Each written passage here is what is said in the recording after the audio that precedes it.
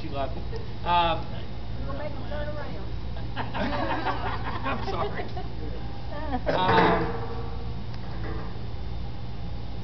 There's a lot in the news about, and it amazes me that our Republican friends are wanting to make so many radical changes.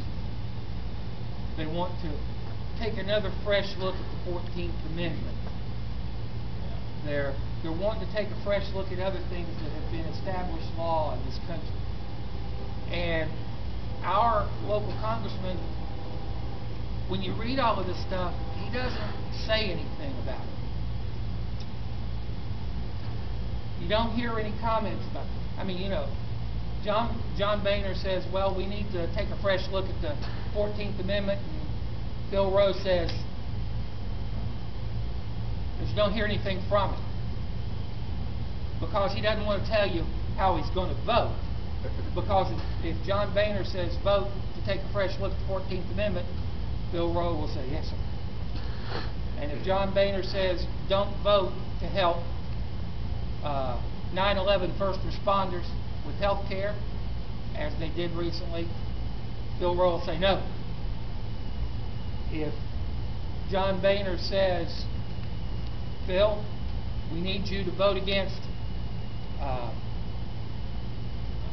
small business loans because we're against them because we don't want Obama to succeed, Phil Roe say yes, sir. We don't have a representative from the 1st District of East Tennessee. We have a representative from whatever district John Boehner's from in Ohio. Because whatever John Boehner wants, Phil Roe votes. Now, it don't matter that he represents East Tennessee. That doesn't matter at all. So, unemployment's, what, 13% some places, 14% in East Tennessee? Phil still votes against stimulus bills. Unemployment high, he's voting against helping his own constituents. John Boehner says, we won't have any earmarks. Phil Roe says, I ain't going to give you nothing. Because John Boehner told him not to. Now they're dancing around that earmark thing. I saw Phil Roe the other day on TV, and he said, well, you know, next year, the next Congress will have to look at earmarks. The problem is it's hard to tell what a good earmark is from a bad earmark. Jimmy Quillen would have said if it helps your district, it's a good earmark.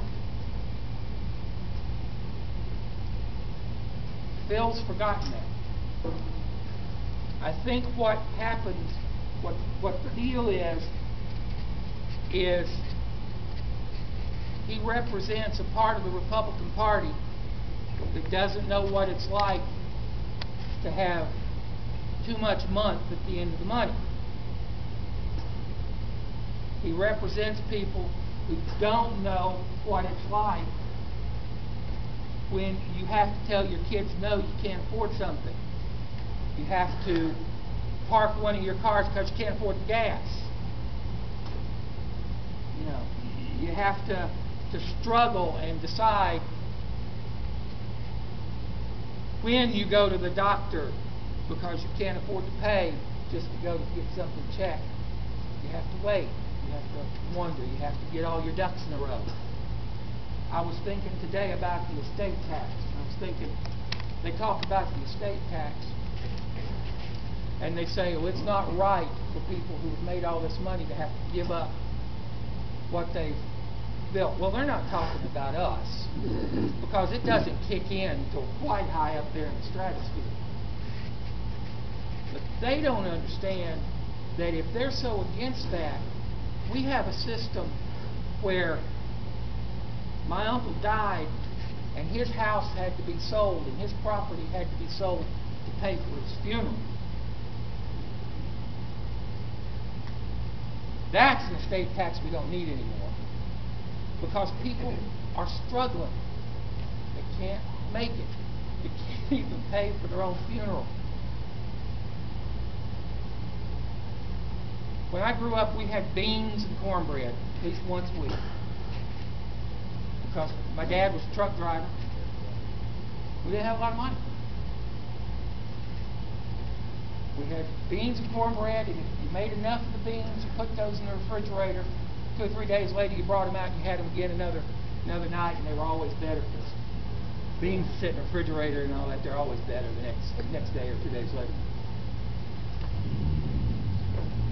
We know what it's like to live within our means. We've tightened our belts.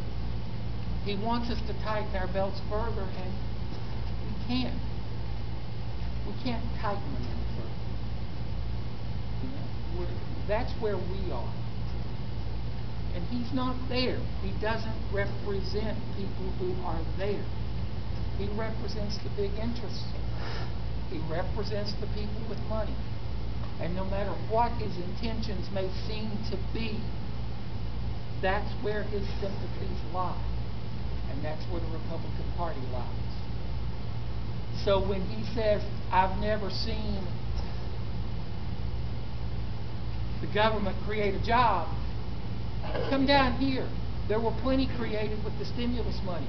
They've got 2 brand spanking new bridges in Carter County that they couldn't have had without that money. And they kept that money in the county.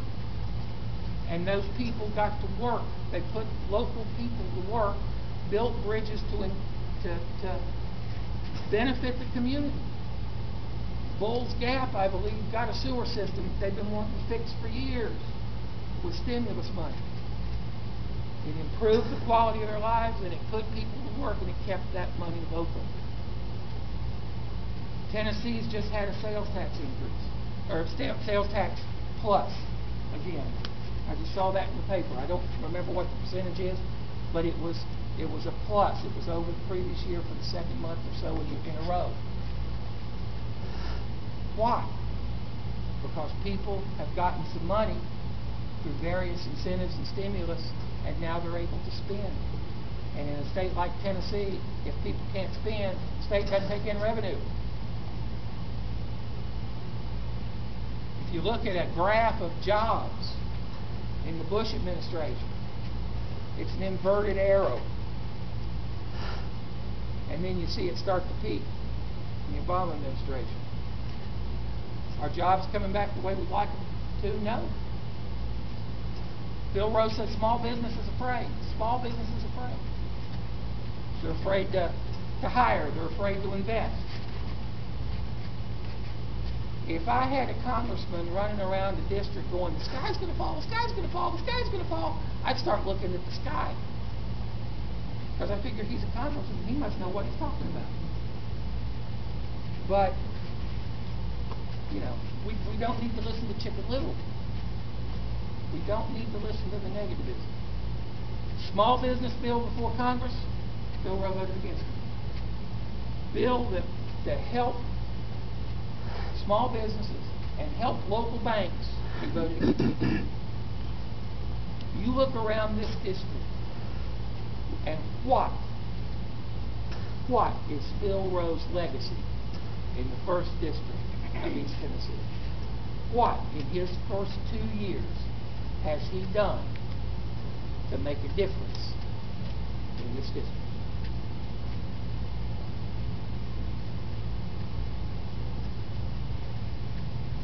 I think that speaks volumes about his impact in Washington for us.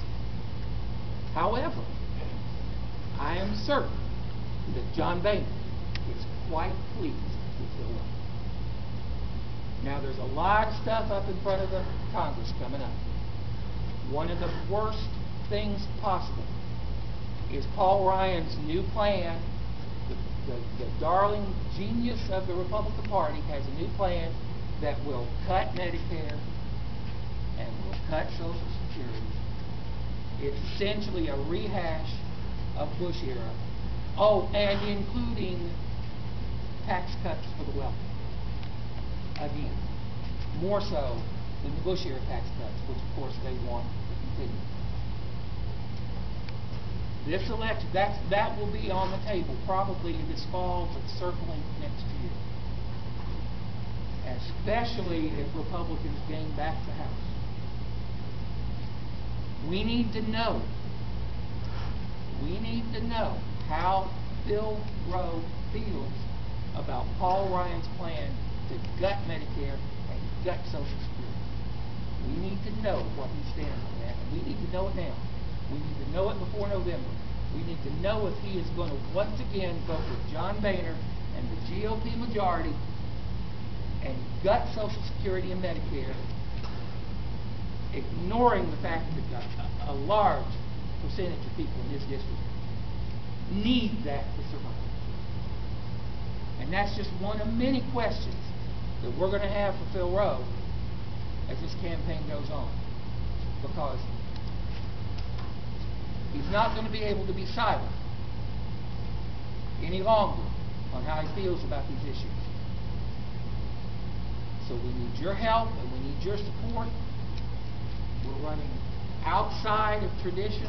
We're running outside of Washington.